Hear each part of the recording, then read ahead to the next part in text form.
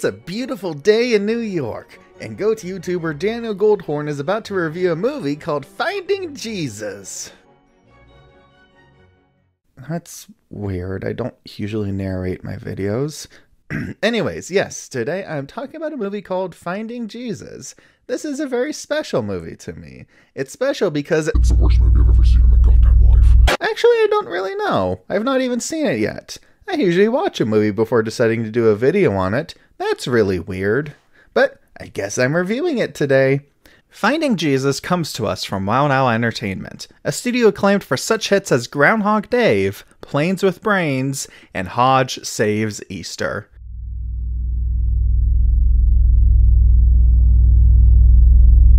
But Finding Jesus is marked as the most popular entry in their filmography, so of course I got to see it. Apparently. Finding Jesus opens with "It's a beautiful underwater day in the ocean." Narration from someone who's very, very excited to have a voiceover role in Finding Jesus. We're introduced to our two main characters, Muggles and Joy. And right away, we can see both the animation and the voice acting. Joy, I can't think of anyone better to search for algae than with you. Same here, Muggles. It's fantastic.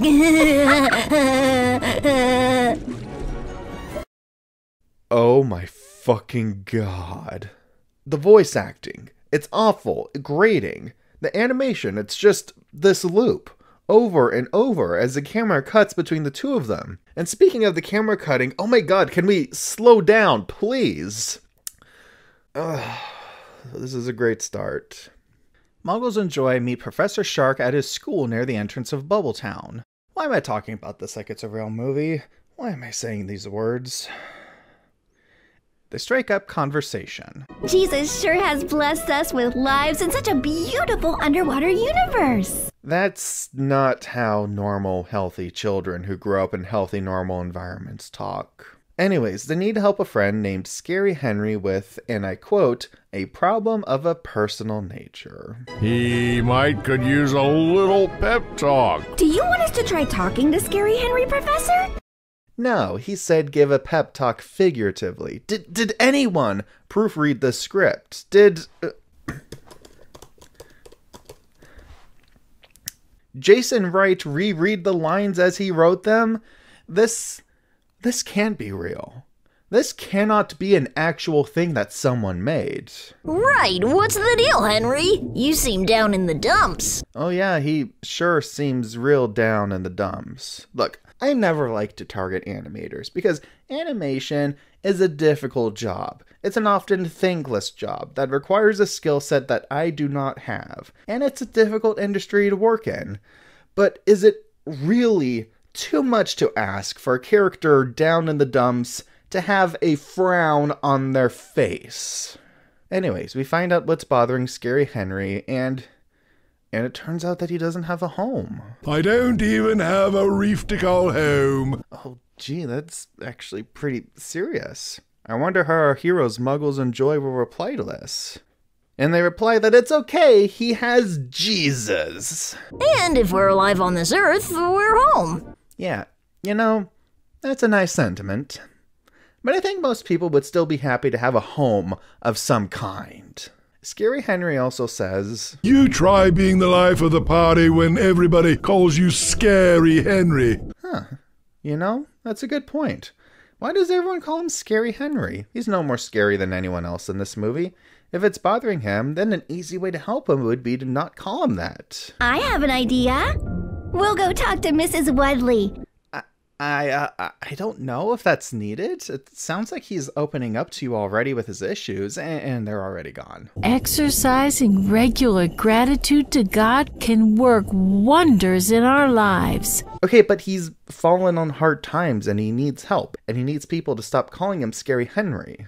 Like Psalm chapter 9 verse 1 tells us, I will give thanks to the Lord with my whole heart. Yeah, okay, you're bringing out a Bible verse. That's great. But the guy needs help now. Jesus doesn't exist as a vending machine paid by prayer. You gotta actually do something for this guy. Muggles and Joy return to Scary Henry with some new advice that hopefully yields a new reaction. So they go back to Scary Henry and deliver their little aphorism. Through Jesus, all things are possible. That no matter what we're facing, faith in Him and praise to Him and thanks to Him will return His love to us. Which of course is ridiculous, and they'll learn that intentions have to be combined with actions in order to have a positive impact on the world. You know, I'm a little more inspired just hearing that. That's a smile. I see a smile. He's been smiling the whole time! What is even happening right now? I feel like this movie is trying to gaslight me, saying that things are happening that aren't happening. This is like the polar opposite of how you make a movie. We didn't do anything, Henry. It was all Jesus' doing. Oh yeah, you can say that again, Muggles. Or are you Joy? I honestly don't remember which is which, and I don't care. After that, they return to Professor Shark and give him some kind of debrief. How in the sea did you open his eyes? Well, Mrs. Wudley helped a little. And Jesus helped a lot. Right, because all you need to do when you have no home and people are being mean to you is just pray. Taking actions to try and improve your own situation, there's no need for that. With a heart full of gratitude and love for Jesus, little Muggles and Joy head out to sea for another fun-filled adventure. Woohoo! Yay! Oh, thank goodness it's over already. Well, I'd say this was a pleasant experience, but then I'd be a liar. I'm sure Jesus wouldn't be happy about that. Ha ha ha ha ha. But at least the story's over, and I can...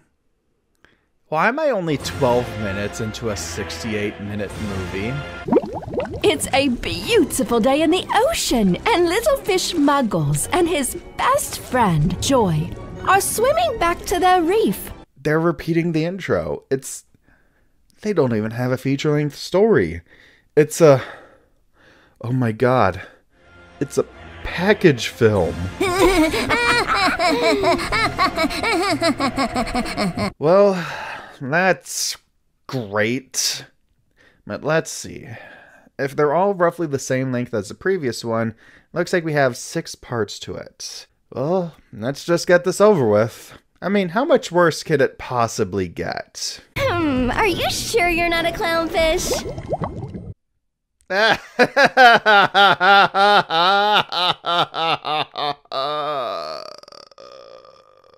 Anyways, they go to see Professor Shark again, and he tells them that he once again needs their help.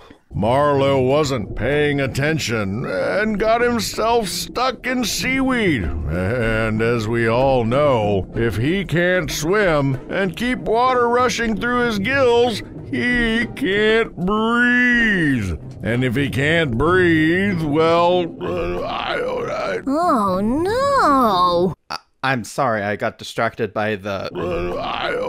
And I missed the fact that their friend is actively dying. He's asphyxiating as they speak. What an escalation. So Muggles and Joy and Professor Shark jump into action to keep talking about Jesus. Love and friendship are the glue that holds our world together, Joy. And just as importantly, they're gifts from Jesus to be cherished and honored. You know what else is a gift from Jesus? Oxygen, which your friend can't get because he's suffocating. Anyways, they go off to try and find Marlowe from his tracking signal, but on their way, they lose it. I've lost Marlowe's distress signal, Muggles. It's just gone. What they're tracking it with, I don't know. Pickles? I don't know why that made me laugh, but it did. Pickles tells him that it's okay. Marlowe actually freed himself from the seaweed. Off screen. Thank goodness, because it would have been really hard to animate him getting out of the seaweed. Muggles and Joy still go to check on him, passing by a turtle that's Clearly from a different asset pack along the way. Wow! I've never had friends who risked their lives for me before! They risked their lives? How did they risk their lives? Why would you write this? Why are you writing things into your movie if you're not going to actually do them? You can't just lie and say things are happening that aren't happening. This makes no sense! In return for them being good friends, Marlowe takes them to an algae bed that's clearly not an actual algae bed. We also get this line. You know, you remind me of David and Jonathan from the Bible. Jonathan made a solemn pact with David because he loved him as he loved himself. Actually, in the second book of Samuel, chapter 1, verse 26 of the modern English version, oh yeah, I can play this game too. David laments Jonathan with the words, "Your love was more remarkable than the love of women." I'm dying to know what the biblical literalists have to say about that. The two return to Professor Shark. They detail their mission success. And we learned that the bond of friendship is one of the strongest and more cherished gifts Jesus has given us. Yeah! I guess because people weren't friends before Jesus came along. Also, it's funny how creepy this makes friendship seem. Jesus gave us a great friend in you, Marlowe, and we honor our friendship because we honor his gifts to us. And we want to be your friends for a long, long time to come. Jesus gave you to us as a friend, and we want to honor his gifts to us for a long, long time. And finally, With a heart full of gratitude and love for Jesus, little Muggles and Joy head out for another fun-filled adventure in the sea. I swear it feels like I'm skipping a record or something. They just repeated the same outro as the last one. It just keeps repeating. It's a beautiful day in the ocean, and little fish Muggles and Joy are swimming back to their reef. Okay, we're just moving on. So Muggles and Joy have spent all day exploring new reefs and commenting about how rich the fish who live there are. It sure is a great icebreaker to show up at some stranger's coral reef with a load of yummy algae for them and their offspring to feast on while you all get acquainted. Why would you phrase it like that? Why would you phrase it like that? Anyways, they talked to Professor Shark about how they gathered up the algae they shared with everyone. And I think the voice actors are starting to struggle a little bit here. Patty, the whale told us about a brand new bed where amazing algae grows. She came across it when she was singing one morning and thought of us. And when we saw it, we realized there was so much fluffy algae. We just had to share and deliver it to other fish. We could have just told them where to find it, but we were already there. It didn't seem like a big deal for the others. Yeah, I mean, fish are nonstop. We were a little downside sometimes. Okay, I literally do not care about how you got the algae. Can we just move on for God's sake? Anyways, Professor Shark takes about 4 hours to tell them that by helping people, they get closer to Jesus, so they're allowed to play the rest of the day. Then they leave and run into a friend called Fizzy, who takes about 40 hours to explain that being nice is in the Bible. Is this a good time for me to point out that we don't even see them doing the good thing that everyone is praising them for? This is like the opposite of how you write a movie. We're beyond the movie telling instead of showing. The movie can't even tell things in a coherent way, and it'll contradict what we are shown. And everything looks the same. Do you know how hard this video is going to be to edit? At least when I'm reviewing something like Artemis Fowl, I can say, oh, I need a clip of the troll fight. That's after CGI Josh Gad splits his jaw open and before the fake-out death with Butler. But how am I supposed to tell which scene is which when it's the same animation and the same background? What the fuck is wrong with this movie? Muggles and Joy are given a Bible verse because of course they are. When you give a dinner or a supper, do not invite your friends or brothers or relatives or rich neighbors, for they will invite you in return, and you be repaid. But when you give a feast, invite the poor, the crippled, the lame, and the blind. Then you will be blessed, for they have no way of repaying you. That's why Muggles and Joy did these good deeds for fish who they said live like kings. They're also told that humility is good instead of expecting something in return. And that's why they decided to do something good in return for Patty. Wait, what? But what can two tiny fish like us do for a big old whale like Patty? Don't let her hear you call her that, Muggles. She's a girl, you know. I don't even want to begin to unpack that statement. Muggles and Joy decide to pay back Patty by taking her to a seabed where she can find crustaceans to eat. Wait, wasn't Scary Henry a crustacean?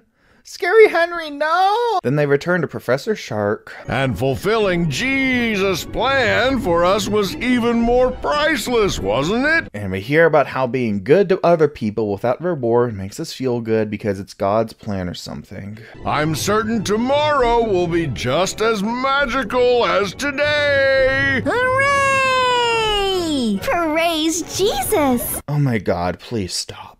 And let me guess. With hearts full of gratitude and love for God. Jesus. Oh hey, they mix it up a little bit there. Anyways, that short at least teaches kids to help others. Cool, fine, whatever, I guess. It's something. Jesus Christ, we're only halfway through this piece of shit. It's a beautiful day in the sea. Oh, it's a beautiful day in the sea now instead of the ocean. They're really breaking new ground with this. Muggles and Joy are going back home after playing in the open water, but it turns out they didn't do their homework. As a result, they decide to come up with a lie as an excuse. The two little fish try to pass off their lie, but Professor Shark was told by other fish that Muggles and Joy were playing. Told off screen because God forbid we make some more character models. And speaking of character models, can we please get some expressions? I feel terrible. So do I. I didn't mean to make myself and certainly not Joy feel so ashamed and let down. They're chastised for lying over and over and over again. You know how the worst part of any liar revealed story is the walk of shame afterwards? That part where characters mope about how upset they are at the lie? That's basically this entire section. Muggles and Joy have to go to 2 more characters and be lectured about how lying is bad. We see some more stock footage that again looks nothing like the rest of the movie, and the pair meet up with Mr. Flips. And there's a very strange turn of phrase here. You would think that the lesson of this section is about being honest and not lying. I mean, that's one of the 10 commandments, right? But instead, the issue is referred to as moral purity. Way to go, movie. You found a way to make being honest sound like a creepy thing. They get their Bible verse, this time about how they have to be role models despite being young. The book of Timothy teaches us, don't let anyone look down on you because you are young, but set an example for the believers in speech, in conduct, in love, in faith, and in purity. Wow. And then they get another verse. It's a beautiful passage, eh? Try this one. Don't let anyone look down on you because you are young, but set an example for the believers in speech, in conduct, in love, in faith, and in purity. My gosh. That's what he just said, right? That was the exact verse he just said. Did they just reread the same line in the script twice? You want to know something? Have you ever seen those horrible video Brinquedo movies like Little Panda Fighter or Ratatouille? At least those movies have like scenes in different settings, and the characters actually move around and will have expressions on their faces, and something at least resembling a plot happens. That's right. I am at a point now where I am using Video Brinquedo as a positive example. That is how utterly awful this movie is.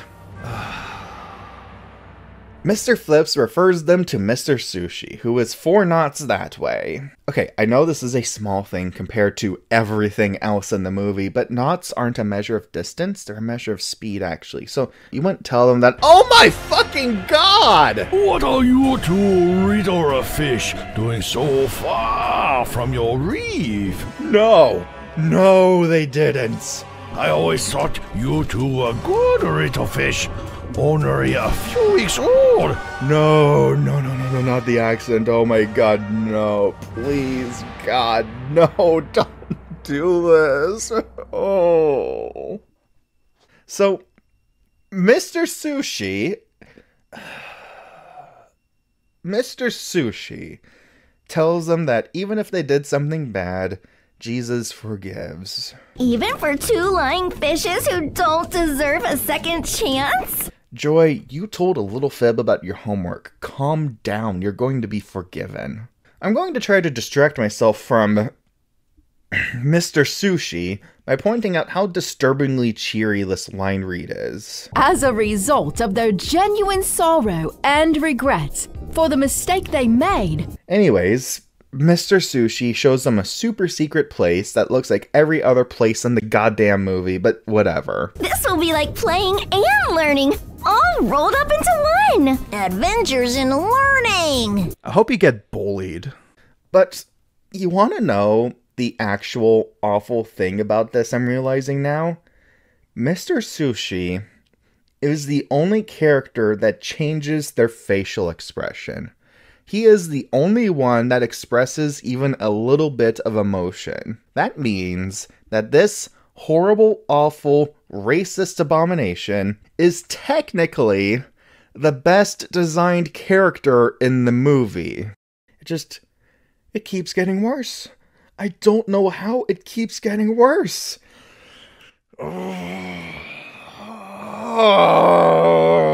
They go back and tell Mr. Shark about their lessons and the importance of moral purity. And because they studied Mr. Sushi's little rock here, they made up for their homework, I guess. Praise God! Woo! It's a calm, pleasant day in the ocean. And little fish Muggles and Joy are returning to their brand new coral reef. Muggles and Joy are returning to their brand new coral reef that looks exactly the same as the old one, which was destroyed by strong currents. All of us fish banded together today and found ourselves a brand new reef home. Once again, none of which we get to see on screen. And then you're going to want to sit down for this shocking twist. They go meet Professor Shark, and we get some Professor Shark lore. His school has seen peril more than once during his years as teacher. But just like always, he guides his fish through troubles with faith and grace. In Jesus' name. I don't know what that's even supposed to really mean, but I'd like to see some peril, or really anything happening. In fact, as they talk about the big ordeal they just went through off screen, and how they managed to overcome it, it feels like we're joining the story at its conclusion. We could have given up and scattered our schools to the wind, but we didn't. I mean, I could say that it would have been nice to see that faith and perseverance actually play out and make for a stronger lesson and allow us to have a bit of story for the story that we are watching, but what do I know? Praise be to Jesus that we're blessed with young fish as reliable as you two. Flattery will get you everywhere, Professor. I'm sorry, what? Our friend Boo Cakes is also having difficulty, as his longtime seabed. Anyways, they go find their friend Pete, who directs them to Boo Cakes. Boo Cakes? Boo Cakes. Boot Cakes? Boo Cakes? Boo Cakes. Boo Cakes. They meet Pete, and he does literally nothing except say faith is half the battle. These segments usually take at least a few minutes, but not this time apparently. But God forbid we break this winning formula. They go meet Boo Cakes the Manta Ray, and he sounds depressed. But I loved my seabed. It was all I had. Oh, I can just see how sad he looks on his face.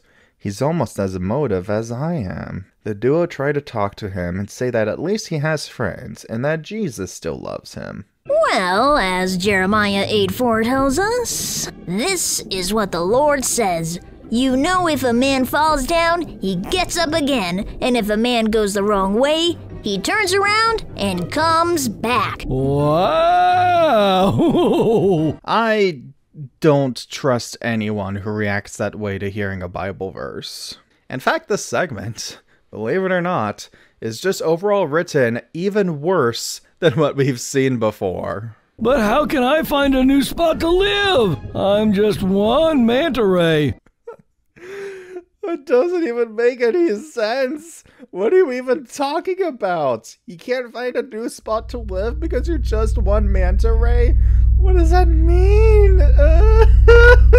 Anyways, this section also goes into one of my least favorite aphorisms. Sometimes Jesus lets things happen for a reason, Boo. You know, can we just accept that random bad things can happen and not try to spin them into being some kind of test? And also, can we not have the stupid little fish kids say shit like this? The wicked are crushed by disaster, but the godly have a refuge when they die. Now that's how we handle failure. That's like the least comforting thing to possibly say to someone who lost their home.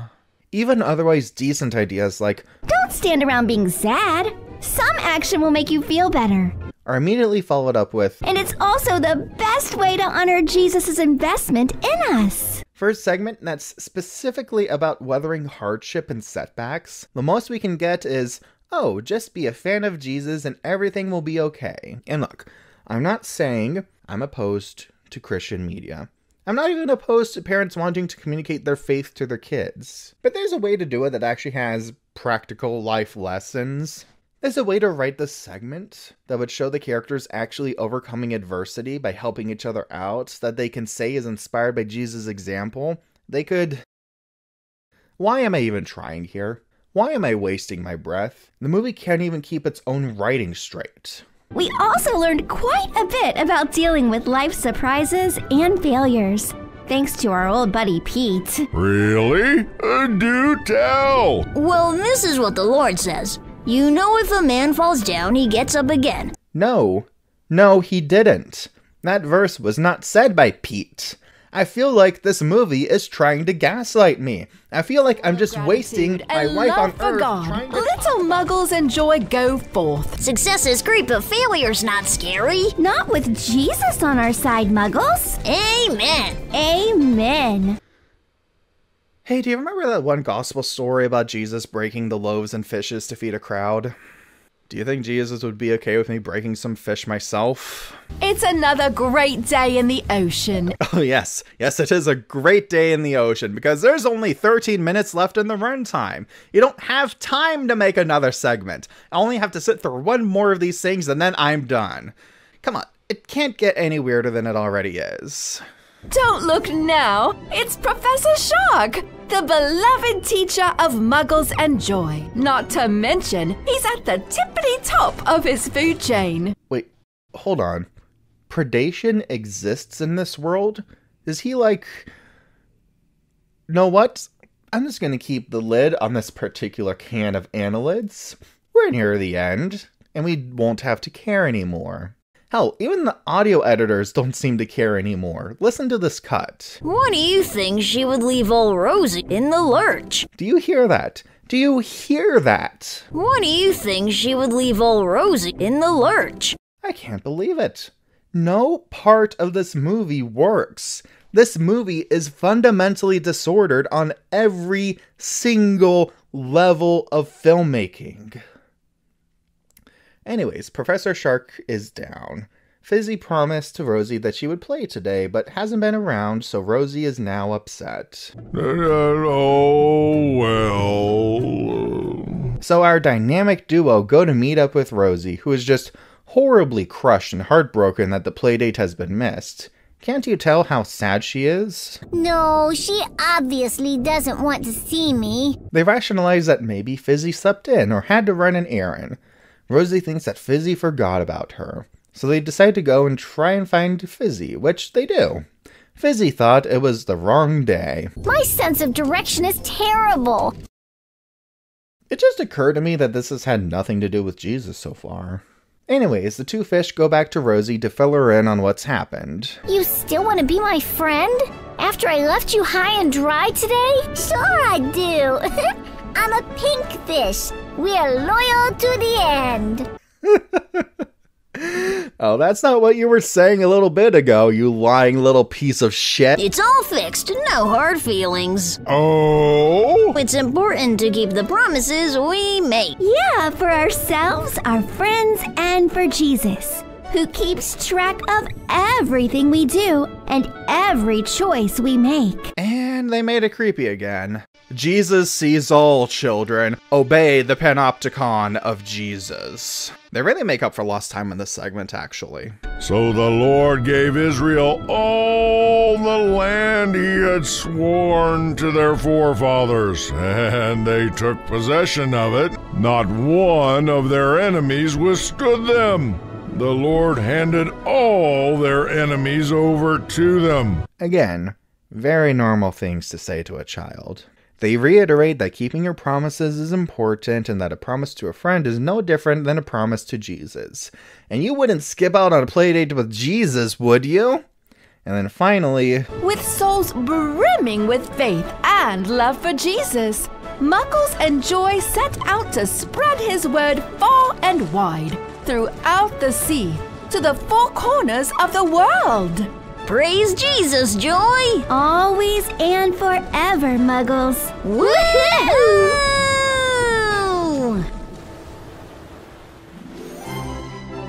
it's over. I'm done. I'm free. Wait. Delphi?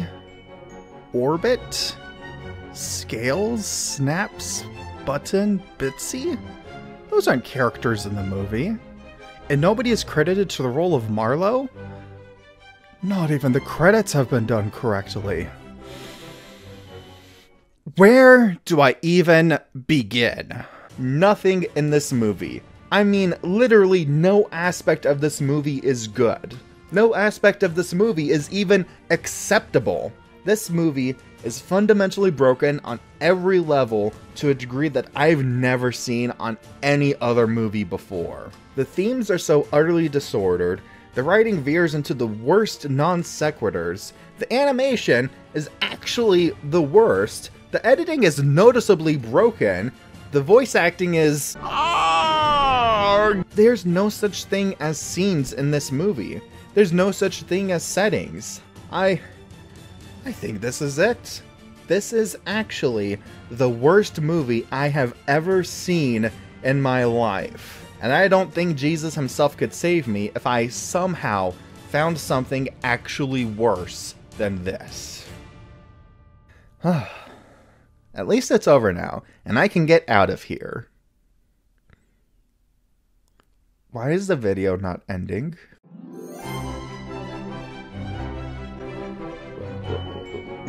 What's it doing? What is this doing? It's a beautiful underwater day in the ocean. No, please. I can't do it again. Please don't make me do it again. I can't handle another, it's a beautiful day in the ocean. I can't handle another, it's Professor Shark. I can't handle another, Muggles enjoy our best fish friends. I'm sure tomorrow will be just as magical as today. Hooray, praise Jesus. Jesus has blessed us with our lives in this beautiful underwater universe. Bookcase, Mr. Sushi, Mr. Gary Henry, what are you doing here? Are you here because it's another beautiful day in the sea? For best fish friends, Muggles enjoy, we can play and learn at the same time. Adventures and learning and fulfilling Jesus' plan for us is even more fulfilling. Success is great, but failure's not scary, especially not with Jesus on our side. It's a beautiful day in the ocean.